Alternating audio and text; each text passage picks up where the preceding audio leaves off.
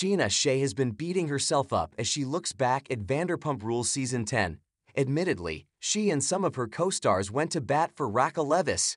However, upon reflection, this was not the best look whatsoever. So how is Shay doing in the aftermath of Scandoval? Read on for all of the details.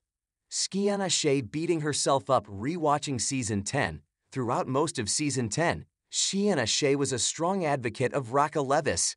She was happy to see the newly single former pageant girl getting her groove back. Additionally, she encouraged her to kiss Tom Schwartz, throwing all caution to the wind. Then, when James Kennedy's girlfriend told her about Raquel and Tom Sandoval going out dancing alone, Shay was super defensive. She said she would trust Raquel alone with her husband, Brock Davies. More so, she felt that Davies was a father figure to Raquel and had no reason to worry. Even when Leviss spent the night at Sandoval and Ariana Madix's house when the latter was out of town, Shay thought nothing of it. Then, Scheana Shay was in NYC with Leviss when she learned about the affair. The same night they were on WWHL together, Sandoval's longtime girlfriend and Shay's best friend, Ariana, discovered the infidelity. She called Raquel to confront her, and soon Shay knew all about the lies and the deceit.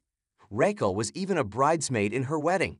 Now, looking back on all of the clues and Easter eggs throughout the season, how does Scheana feel about fiercely backing Raquel and even Sandoval?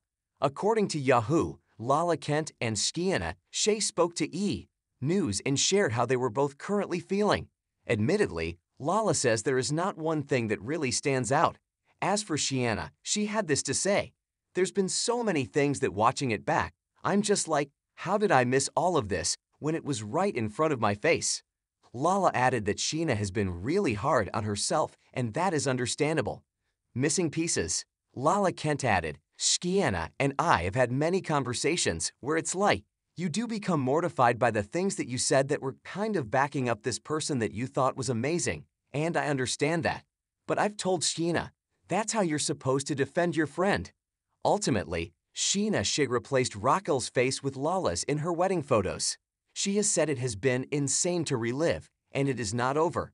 The finale airs Wednesday, and the reunion will begin the following week. This won't be fading anytime soon.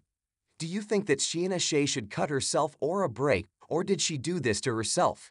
Let us know and watch Vanderpump Rules Wednesdays on Bravo.